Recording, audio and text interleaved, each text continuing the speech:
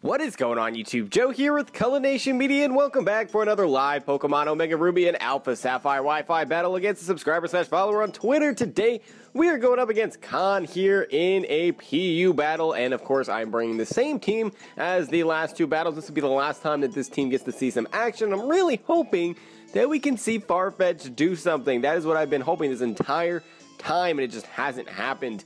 And overall, the team has been performed relatively well. For those of you that don't know what exactly we're bringing here, the Farfetch'd is going to be a Swords Dance acrobatic set. Yeah, it hasn't worked out too well, but of course I haven't really gotten much of a chance to use it. Then we have Physically Defensive Torkoal, that's going to be our Rapid Spinner and our Stealth Rocker. Then we have Especially Defensive Ivysaur, which will be rounding out the defensive core. Then we have a Ladian, which is going to be dual screens. So that's something, I suppose. It also has U-Turn and Encore. So it's a good support Pokemon. And it's actually decently fast, too. Base, I think, 85 speed is pretty decent, especially for PU. That's actually quite fast. Then we have a Choice Scarf, Mr. Mime, and it is packing the Healing Wish. So it should be able to give somebody a second chance if they get statused or, you know, something bad happens like a crit or I don't know. And then last but not least, we have what so far has been the MVP of this team, kind of surprisingly, Fred the Floatzel, which is a max speed, max attack bulk up set, which at first I don't know, I was kind of surprised that it did anything. And going in, I was not really expecting it to do much, so I guess it just has definitely gone past all expectations, at least on my end. But I guess I should have seen it coming. Floatzel's a great Pokemon. It's great in PU. All of its sets are good. But anyway, here we go. Getting the battle started here, we have Ladian versus Bronzor. Do the float. Okay.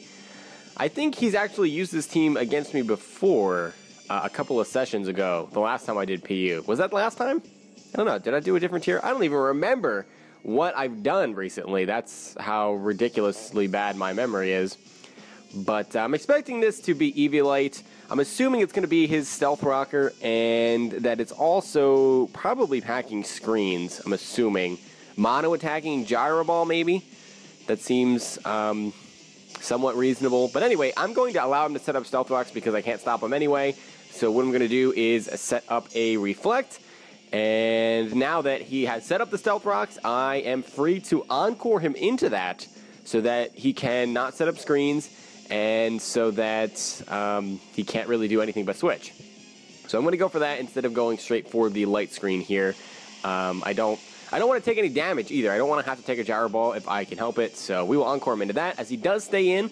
And so he does try to set up Stealth Rocks for a second time, and it just doesn't work that way. So that doesn't really work in his favor. And now I'm free to either U-turn out if I wanted to, or I can set up a light screen. I opted to set up the light screen, as he is going to switch in his special attacking. Well, I'm assuming it's a special attacking. I guess it could be physical, but what I'm assuming is going to be like a Calm Mind set here with this Duosion. I'm assuming. I am assuming. Now, I can just U-turn on this, get a little bit of chip damage. It'll be super effective. If it's Calm Mind, it'll probably be max physical defense. So U-turn from a Ladian with no attack investment is really not going to be doing much. And the downside here, too, is that the slow U-turn of Ladian is usually very helpful. I mean, base 85, and I am invested in speed, so I guess it's not really a slow U-turn. But a lot of offensive Pokemon are faster than it. That's what I was going for. But this thing is so painfully slow that, yeah, that's not going to work in our favor. So we're going to have to absorb a hit or predict that he's going to go for Calm Mind. Now, the only thing I think he can one-shot on my team at this point is Ivysaur, and I'm specially defensive, so he would have to have Psyshock, I'm assuming, especially with the fact that I have screens up. Actually, he might not be able to KO anything, to be completely honest. But I'm going to go into Torkoal here, because I want to get rid of these Stealth Rocks. This is definitely a problem for Farfetch'd, and I don't really need Torkoal for too much on his team. So he is going to go for Psychic here, and that does not do too much, thanks to that light screen. And I do have Protect, so I can take advantage of that if I want to, but it's also just wasting my screen, so I don't really know how much that's helping me. First and foremost, I want to get that rapid spin off, so if he's going to Calm Mind, that's okay. It's not the end of the world. I would rather sacrifice Armand or two and get rid of these Stealth Rocks and possibly even set up my own Stealth Rocks, which would be very helpful. So we're going to go for the rapid spin this time. Like I said, he does go for the Calm Mind, so he's at +1 special attack, +1 special defense. That's kind of dangerous because Duosion is not a threat that you want to sleep on. So I'm going to debate here whether or not I want to switch out. He really has no reason not to just go for Calm Mind again. I can't do much to him. He still has his Eviolite intact. I'm going to predict him to go for Calm Mind here. And I still have those screens up, so I am going to go into Farfetch'd. And if Farah is going to go down to this thing, we're at least going to get rid of that Eviolite, as he actually does opt to attack this time and goes for Psychic. And at +1 with the light screen intact, still, it does like 60% or something ridiculous. So I'm not going to get to do anything, but I am going to do one thing, which I guess that really does just contradict itself. I'm not going to do anything, but I'm going to do one thing, so I really am doing something. I never make sense anyway, so yeah. But we do get to get rid of its Eviolite, and that is perfect because although we did have to lose our Farfetch, now this thing is going to go down a lot easier. And how do I want to do that? That is the question. That is the question. Ivysaur I don't think is going to be killing this thing. Fred might be able to live a hit. Possibly. Probably can. I mean, I am max HP. Floatzel is not the bulkiest Pokemon around, but I should be able to survive one hit and get off a bulk up here. Yeah, I think that's what I'm going to do. He's going to have to get like a super ultra mega crit, and if he does, I will probably just break down and cry right here, and I'll be very, very sad. I will be so sad, and so will Fred. He'll be crying. He will be crying, and nobody wants to see that. It's not a pretty picture. It is not a pretty picture at all. So we're going to set up that bulk up like I said, and I'm assuming he's just going to attack me with a Psychic here. Or Energy Ball, maybe? No, he has Trick Room. Okay, so he has Calm Mind, Trick Room, Psychic, and I'm assuming Recover. Most of these things do carry Recover, so our Reflect is going to wear off. That means we have 2 more turns of the light screen because I did use Encore in between there when Ladian was last out on the field. So this is kind of bad for me because Floatzel outspeeds everything on his team. And now it's not going to be outspeeding things. I could try to substitute, but I don't know how much damage he's going to be able to do to me here with the Psychic. So I'm just going to Waterfall. I'm going to kill him. This thing is so annoying. This is terribly, terribly annoying. As he does go for Psychic, that doesn't quite do half. And we are going to get some Lefties recovery. I'm expecting this thing to go down without that Eviolite, even if it is physically defensive. +1 Floatzel is nothing to, you know, underestimate. It is one powerful, powerful Pokemon. And if he can't take me down here soon, he's going to be in a lot of trouble because as soon as that Trick Room runs out, he's going to have a hard time breaking through Fred.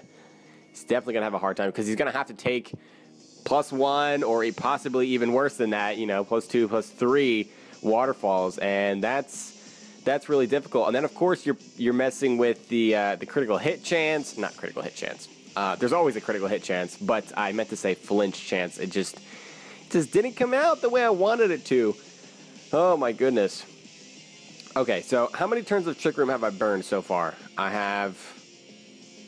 He used Trick Room, and then I killed him the following turn, right? So that's only 2. So he's got 3 more turns to play with, right? Right, left, diagonal. He's taking a long time to think about his move here. Granted, it's a very important one, as he is going to opt to go into the Bronzor again. So I'm assuming he's going to want to try to set up those Stealth Rocks again. But that's not really going to matter if I can just... because I can just set up all over this thing. I have Taunt, too. So if I can predict him to go for Stealth Rock here, I can taunt him so that he can't set up screens. Or I can just sub up on this, too. What's he going to do, Gyro Ball me? That's not going to do anything. It's a resisted hit. And actually, my Reflect wore off, so it might do a little bit more because the speed discrepancy is kind of a lot here. Bronzor, I don't think, has a lot of attack, though. So he's just going to take this opportunity to set up a Reflect here, which is fine by me because I'm going to get a free sub up. We're going to get some free Lefties, this turn and the following turn, because obviously he's not going to be able to hit through a sub with a Bronzor that I know of. Our light screen's going to wear off. That really doesn't matter. I'm expecting this thing's attacking move choice to be Gyro Ball, as I mentioned already, or maybe even Explosion, but probably not, because he probably has Eviolite. Eviolite and Explosion don't really make a whole lot of sense together, but that is just me saying random things. But since we were behind a sub and he has a Reflect Up for at least 5 turns, there's really no reason for me to not just set up Bulk Ups at this point. So he's going to go out into his Lickitung, shiny Lickitung. That's interesting. That is interesting. And that's unfortunate because I actually didn't click Bulk Up there. I should have clicked Bulk Up there. But unfortunately, I clicked Taunt because I didn't want him to set up Stealth Rocks and more screens and shenanigans like that. I know he was going to go first, but, you know. Oh well. So that's just a wasted turn because it just so happens that he goes into Lickitung, which has the Oblivious and is immune to Taunt. And that just stinks. But I'm still behind a sub. I get another turn of Lefty's Recovery. This is not bad for me at all. This is putting Fred in a fantastic position. Any free turn, I mean, even though I didn't accomplish anything last turn, you know, the extra recovery does go a long way. It might allow me to set up another sub later on if I need to, and, you know, possibly get some more boosts. This Lickitung could be a problem to break through. I don't know if it's physically or especially defensive. Return, is that going to break my sub? No, it is not, and I get off another Bulk Up. So I'm going to be at +2 attack, +2 defense. And I know even at +1 that a return is not going to be able to break this sub. So this is fantastic for me. This is absolutely fantastic for me. I don't think this thing can do anything. He may be trying to break my sub so that he can either inflict me with a status like maybe Thunder Wave. Does this get Thunder Wave? I think it does. He might be trying to like T-Wave me, maybe trying to Toxic me to wear me down a little bit. Possibly something like Dragon Tail to phase me out and get rid of those boosts. But with Bulk Up and me being so much faster, there's no reason for me to worry about that at all. So what I'm going to do here is I'm actually going to Waterfall and kind of just do a damage gauge to see how much that does. That did absolutely nothing, and we get the flinch. So again, that's another just a free turn of recovery for me. Of course, that was just by luck. That's cool because he does still have Reflect Up. I forgot about that. So I'm just going to set up another Bulk Up here. There's really no reason for me not to. There's nothing stopping me unless Lickitung gets Roar. And if it does, I am not aware of it because I've never seen any Lickitung ever run Roar, or Licky Licky for that matter. I have seen them run Dragon Tail. It's somewhat common. And I'm assuming that this is going to be some kind of defensive Lickitung. I just don't know what side its defenses are on because hard to tell. Lickitung is pretty decently bulky on both sides, to be honest, with Eviolite. It's pretty fat. It is pretty fat. But I'm going to go right for the sub again here. I don't want to risk getting status. I don't want to risk getting phased, as he does show off the Dragon Tail here. So he was indeed trying to phase me out, hoping that I would either go for Waterfall or try to Bulk Up again. And I'm glad that I didn't fall into that little trap because that would have set me back a bit. But at this point, it's looking like I might be able to get a full sweep if we can get rid of this Lickitung. This and the Bronzor are the two fat things that I'm worried about. Once we get rid of that, I don't see anything else on his team being too much of a problem. Now, it's still early. It's only about 12 minutes into the match. It's kind of hard to think about setting up a sweep at this point. But if we can go for it, I'm going to go for it. And if not that, I want to at least try to poke a bit of a hole into his team so that somebody else can clean up. So he's actually going to pull a switch here, which I was not expecting, as he's going to go into his Bronzor, and that does over half, which is great because this is one Pokemon that I didn't want to get an attack off because I didn't want it setting up another Reflect. And from the looks of things, it's looking like he's not going to be able to do that, as another Waterfall is going to take him out. So Bronzor is going down. Goodbye, Shiny, do the float. So I just have to worry about that Lickitung at this point. I'm pretty sure there's nothing else on his team that can stand up to Fred here. So Fred putting in some serious work. This is what I'm saying. He's like, I don't know. All my attention was on Farfetch because I was like, oh, look at me. I'm using an underused bird. Ha ha ha. I'm so cool. And Fred's like, wait a minute, buddy. You're not cool. I'm the best one on this team, and I'm going to prove it to you. And he's put in a lot of work in all 3 matches that I've used him so far. So I apologize for doubting you, Fred. That is entirely my bad. As Baby Sino, which is a fantastic name for a Natu. That's a reference to my Xatu, which is nicknamed Sino. Unless that's a reference to somebody else who nicknamed their Xatu Sino, which I guess is possible. But anyway, it's not going to take a waterfall at, what am I at, +3, +4? I don't know, I'm at a ridiculous amount of boosts at this point. Natu goes down. I kind of figured he was going to go back into his Lickitung there, but he did not. And he's going to go into Bee-Hugger. Oh yes, the Bee-Hugger, the Vespiquen. This can probably take a hit. This can probably take a hit because it does have very decent defenses. I always forget about Vespiquen. I have one, I just never use it. The typing, the fact that it's, you know, it's more efficiently used as a more defensive Pokemon because of its stats and moves and everything. But then, on the other hand, its weaknesses, I don't like the typing. I really don't. So we're going to actually absorb that attack. So this is perfect. I don't know if this thing gets any phasing moves. I feel like it could get something like Whirlwind. But I mean, look at those wings. Those little tiny bee wings. Is that really going to be creating a giant gust of wind to blow somebody away? That's debatable. That is definitely debatable. I don't think it would get Roar because why would Game Freak make bees roar? I mean, Game Freak does a lot of weird things, so I don't know what I'm talking about. Basically, what I'm saying is I don't think it gets a phasing move, and yeah, if it had one, it didn't go for it there. So we finished it off with another waterfall, and now we have Smoky Drunk, the shiny Spinda, coming out onto the field. And Spinda does not have good stats at all. I think it's base 60 across the board, if I'm remembering correctly. It's going to hit me up with a Sucker Punch here and get a critical hit. Oh no! Oh no, there goes our sub. And Life Orb! Nice.